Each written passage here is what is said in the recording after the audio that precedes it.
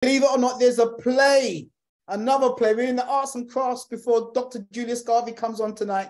There's a play about her life, I believe. It's meant to be absolutely phenomenal, okay? And believe it or not, brothers and sisters, we have got the producer, I believe, behind the play, Sister Connie. Sister Connie Bell, are you with us, my queen? Yes, thank you so much, Mr. Mohammed, for having me. Thank you very much. No, thank you, my queen. Where are you tuning in from? I'm in Jamaica. Oh, see, no, I still like you. I don't like you no more, sister. Pure jealousy now. What backside are you doing in Jamaica, man? We're in the cold in England. Okay, well, I'm doing lots of research. So this program that you just mentioned, Pocomania, we've put that program on. It's going to be happening at the end of January, the 31st to February the 5th. But alongside that program is a lot of archives, Mr. Mohammed, that the community needs to hear about, the community needs to know. Because the powerful thing about this play that Una Marson wrote, it is hailed as Jamaica's first and only national play. Stop that. Stop that. Say that one more time. Say that one more time. It is hailed as Jamaica's national play. It's a national play. Wow. And the reason they've said that is because what Una was so brilliant at doing was bringing in that conversation between what it means to be African in the Caribbean. Because what people need to understand is that at the turn of the century, when emancipation had been put in place, what was being put upon people who were of African heritage was that they had a choice. They could either continue owning up or accepting their wonderful Africanness and being demonized then by the colonial powers that be, or they could take on this new contemporary disposition of being seen as the middle class or the new class and take on a new colonial identity where pretty much you deny your Jamaicanness, you deny your Africanness, and you take on a persona. Hence, we get into the problems of the Windrush, you see, Mr. Mohammed. Yes. So there's a whole lot of intersections with all of that. Hence why when those people came over on the Windrush, they could speak better than the English people here. Literally, literally, sister. Literally. Exactly. So this play that we're bringing to the audiences, Mr. Mohammed, is happening at Theatre Peckham. And what it is doing is showing how a community which practices the ritual, the spiritual form called Poco or Pocomania, they were able to retain their African cultural identity, not only then, which was at the turn of the emancipation period, but also right up until now, they're still practicing that. So presently, Mr. Mohammed, to answer your former question, I am there in the villages up there getting more material to come back and share with our African-centered community in London. Oh, wow. So you're out there on a mission then. You're not just on the beach. No. People are cussing me in the chat line saying I mustn't be jealous, but I just had images of you just, literally jerk, you got your jerk food around you on the beach. You got people serving you, but you're actually working for your people. I'm working for people. I'm working for the people. And they need to know this story, Mr. Mohammed, because we're doing a workshop this Saturday. So alongside the play, there's a workshop and it's called Performing Indigeneity. And now I use the term indigeneity, Mr. Mohammed, because people seem to think that when you say indigenous, you're only talking about, the American Indians. Yes. Or, somewhere in us. But they need to understand that indigenous means when you formulate a framework and a structure and a cosmology for yourself and your people. Yes. This is what our African people did, Mr. Mohammed, during the 1860s, post-emancipation period. They had to do that, Mr. Mohammed, because they had to create a language, they had to create a culture and a ritual system so that they could sustain themselves and an identity. Now, the question now, Mr. Muhammad, is what happened to that story? Why is it that when you to Jamaicans or people from the Caribbean, now moving forward, decades later, they've never heard of Pocomania? Yes. And if they have heard of it, there is a negative connotation to the term. They go, oh yes, my grandmother did tell me never to talk about that thing. No. Negative connotations. No. Oh yes.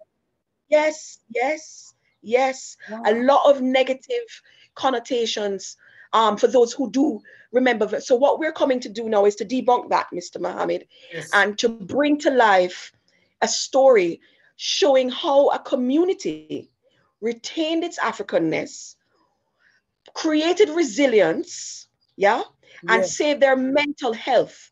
Now, it's important that people see this play because they need to understand that nothing's changed. Nothing's changed. Yeah. Yes. Nothing's changed, Mr. Muhammad.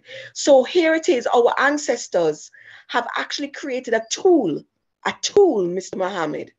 And so we need to know about that tool. So we're going to decolonize that tool and bring it to London in the showcase of this workshop one that's happening this Saturday. It's happening at the National Theatre, 2 p.m. Please put the link in the chat, Mr. Muhammad, for the workshop. The team's got the links. They're putting the links as you're speaking. It's going to happen this Saturday, and we have invited experts in the field from the Caribbean who are experts in the culture, and also from the Jamaica Institute, who deal with archives, and also a lady called Dr. Sarah Dorbadizi from Ghana, who deals in traditional folklore and the importance of archiving our folklore, because this, Mr. Muhammad, it's these little retentions that they've stolen from us through the colonial experience. Yes. And as such, we're here in Britain, drifting along like a log in the water, lost shells, not attached to anything. Yeah? When we have all of that, So it's about making those reconnections, Mr. Muhammad. Sister, you know, this is the first time I've actually had a chance to hear you and speak to you.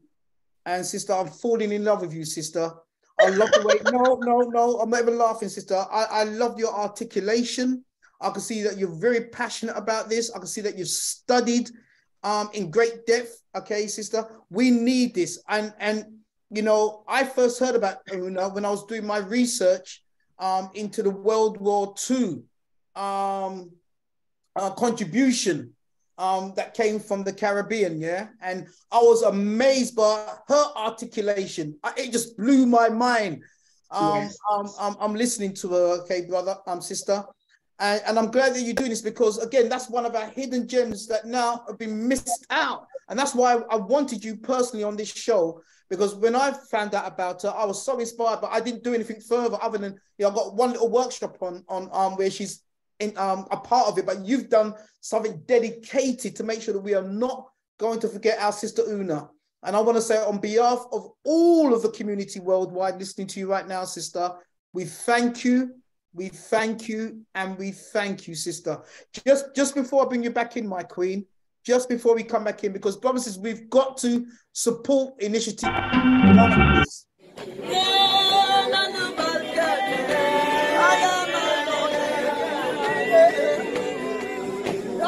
Sister Marson.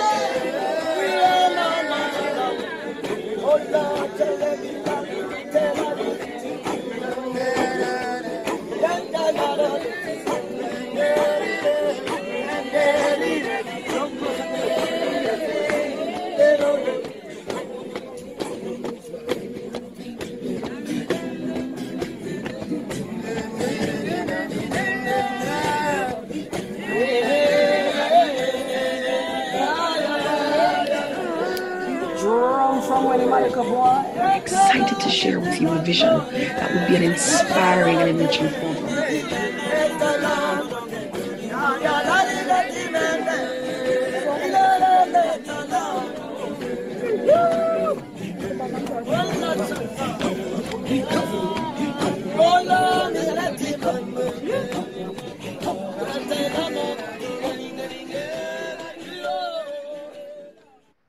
So brothers and sisters, you see it there. Hidden Truth backs it. Please, let's support our sister's play. It's phenomenal. I've just done a little research on it before, as we arranged this. And as soon as I got the email telling me about it, I got immediately excited. I'm glad to see that Sister Stella is one of our great artists in our community. Sister Stella, I see you on the platform, sister. Give a salute to you and my brother Nat. Sister, are there any last words you'd like to say to the brothers who's listening to you? Because you've got us on the edge of our seats right now, sister. What are your last words? The last words will just be to the community to definitely to come out. If you can't make it to the workshop, which is going to teach you more about the history and these things that your parents were denied being able to tell you, then definitely come to the play, which is happening the 31st of January to February the 5th at Theatre Peckham. So go to the Theatre Peckham box office, get your tickets early. Do not be disappointed. You must go early because we're only running for 1 week. Yeah, we only got enough to be able to run for 1 week. How these things go. If we were a white organization, you would have gotten some whole heap of money to do just to last long. But we just about were able to put together our own monies in addition to our the arts funding that we raised to be able to put it on for a week and to rent Theatre Peckham for the week. After that, we're gone. So we are imploring for the community, bring your family in and see this play. It's going to be pretty awesome. Sister, can I ask you a question? It's a question I'm going to ask the community. The theatre in which it's at, because I've got to check my diary, because in the chat room, people are asking, Brother Andrew, can we do a Hidden Truth takeover? Because I'm actually thinking, sister, and I may get myself into trouble because I've got such a packed diary, to be honest with you. I'm asking a question to the brothers on the platform.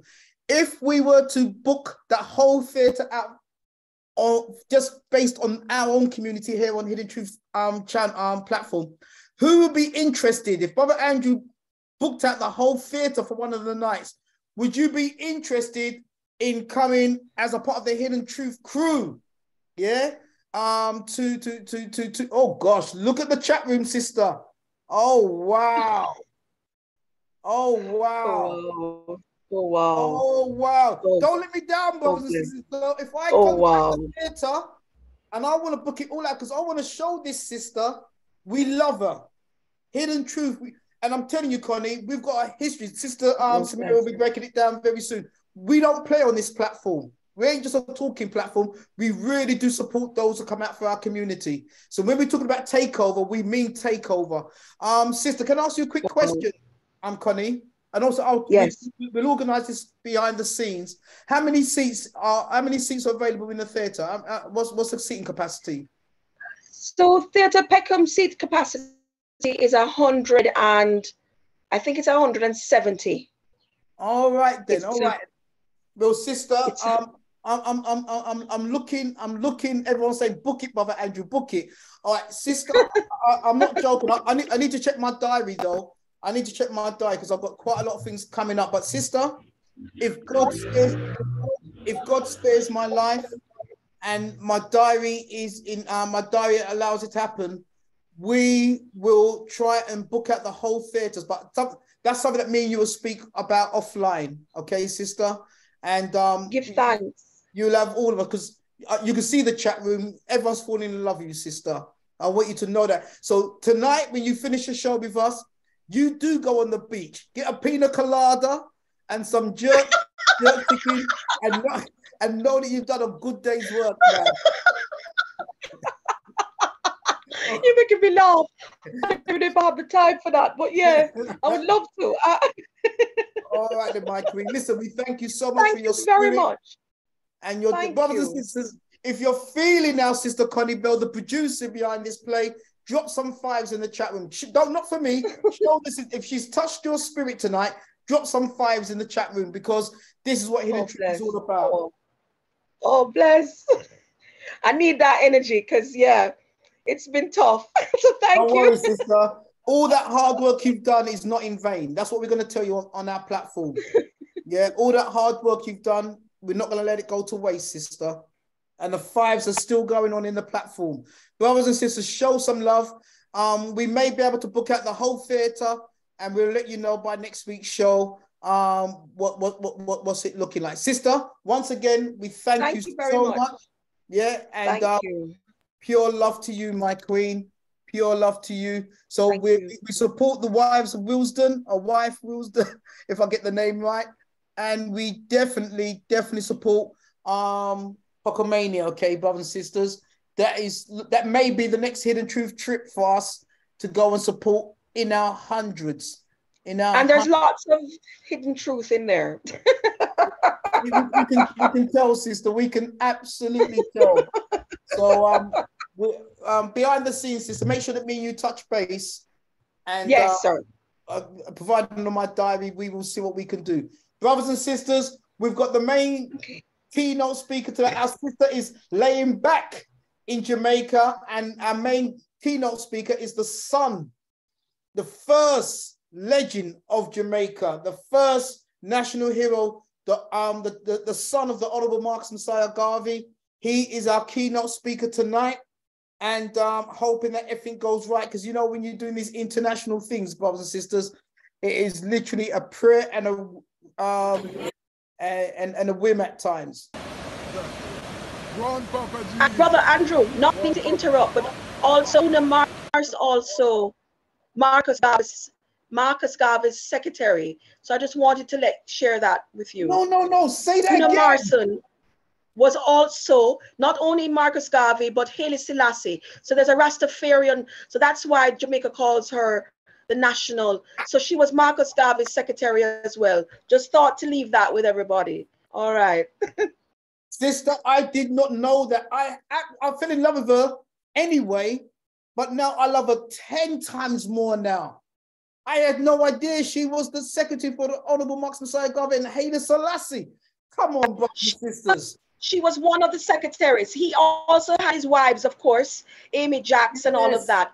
But Una Marson stepped in as a secretary for Marcus Garvey because she was also the secretary for the League of Colored Nations, the League of Colored People in England, which was the first magazine, black magazine and newspaper by Harold Moody, who was a prominent black doctor. Yes, she was the editor and secretary for this magazine. And so when Marcus Garvey needed a new secretary, she stepped in as a temporary secretary for Marcus Garvey. Sister, what we may do, because you've now got that